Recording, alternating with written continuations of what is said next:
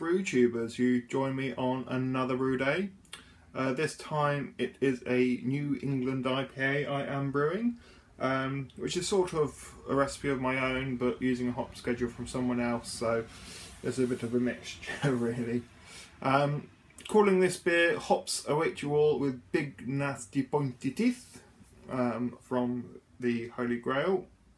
That's where the name came from. Don't know why I chose it, but it's silly and appropriate. So, mashing in at the moment. Just added, let's have a look, 5 kilograms of pale malt, 650 grams of wheat malt, and 650 grams of porridge oats. So I'm just going to add the last kilogram of pale malt now, and yeah, I'll show you that happening. So, new camera angle, wow. Adding the last kilogram of pale malt.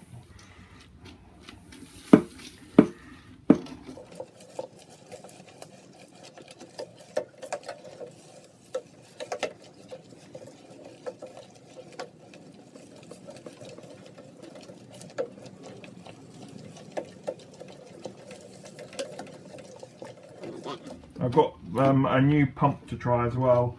I've upgraded from the standard Bulldog Brewer pump to one from Cake Kingdom, so hopefully it'll be a good pump to use.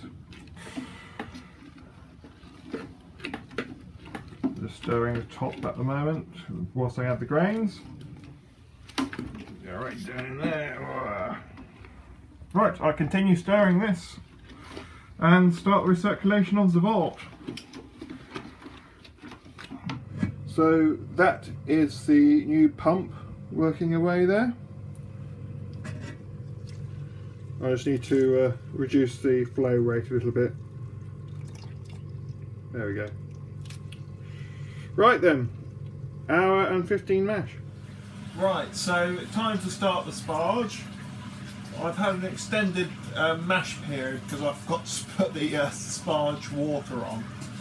So I've mashed it for about half an hour more than I should do, so it's had about an hour 45-minute mash.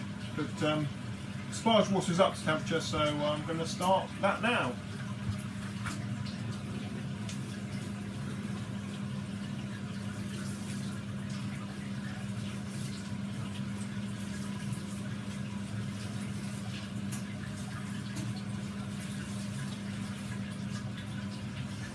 As usual, for a 23 litre batch, I'll probably sparge up to about 28 litres or so, and go from there. So I'll carry on with this, and I'll see you when we're ready to boil. Right, so first hop addition is 10 grams of Warrior. Smells lovely, that Warrior hop. In it goes. I have had a wee bit of a boil over. Wasn't paying attention as I was measuring the hops, but never mind. Going to boil for an hour. No hop additions until flame out. Right, so flame out additions: 5 grams of Galaxy, 5 grams of Amarillo, and 5 grams of Citra. So in they go, and flame out.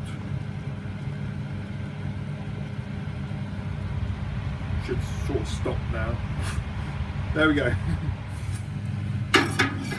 So I've just added 15 grams of Galaxy, 25 grams of Citra, and 25 grams of Amarillo at an 80 degrees Celsius well pour.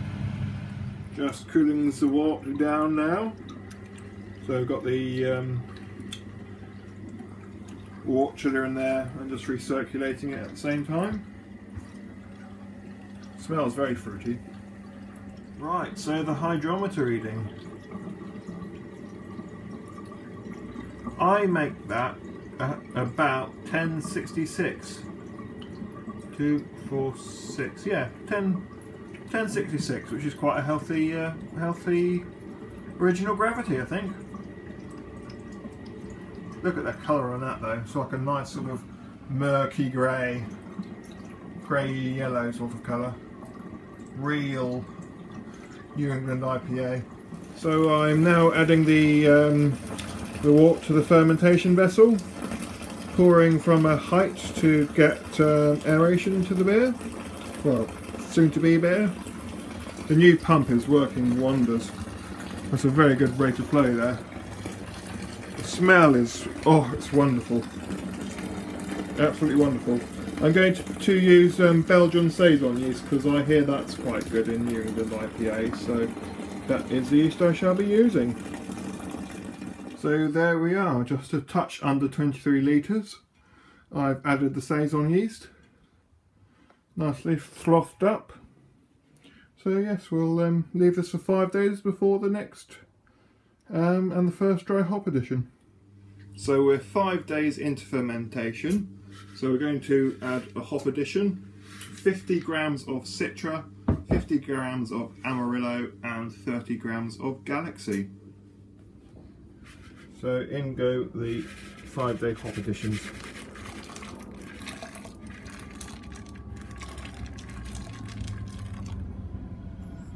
Lovely job. At this point there should be a second bit of footage of me adding the second dry hop addition, which was again 30 grams of Galaxy, 50 grams of Citra and 50 grams of Amarillo.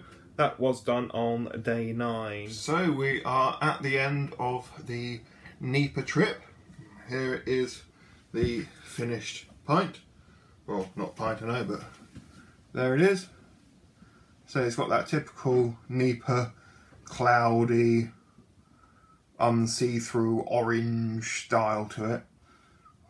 Quite a nice tight head, but doesn't stay around too long. The nose, oh, the nose is wonderful. Hops, hops and more hops. It's sort of tropical fruit hops. It's like grapefruit and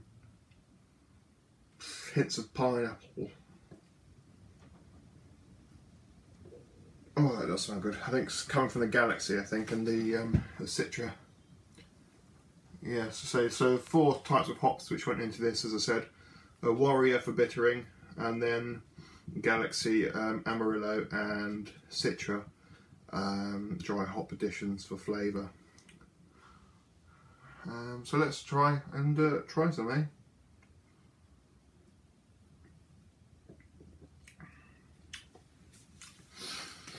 It's creamy,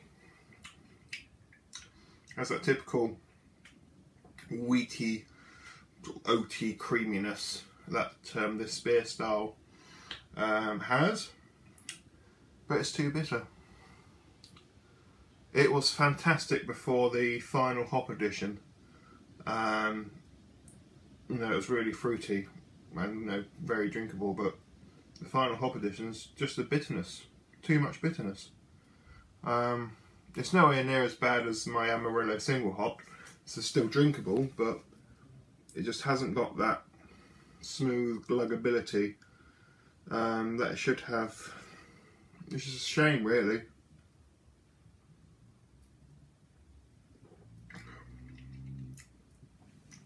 I think it's that Amarillo hop as well, which has caused a problem. It's got the same sort of bitter nuttiness to it, which my Amarillo single hop beer had. So I reckon that's the culprit. I will rebrew this once I finish this lot, but I will not add that second hop addition. I will just leave the 1 hop addition 5 days in, and then as soon as it's ready, bottle it. Because that is tragic, really.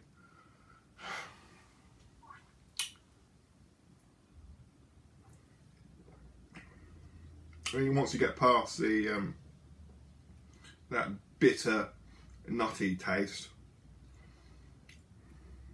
there is hints of that fruitiness, but it's just being dominated by bitter nuts. The smells and the look is the best thing about this beer, unfortunately. I mean, at least it's not fit for the drain. It is manageable.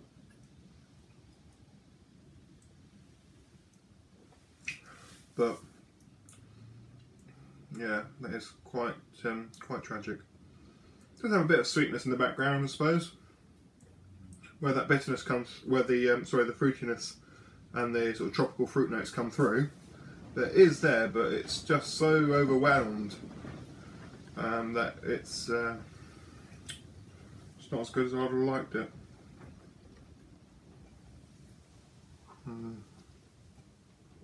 Oh no, for next time. It is what it is. Thank you very much for watching. I hope you all have a good weekend.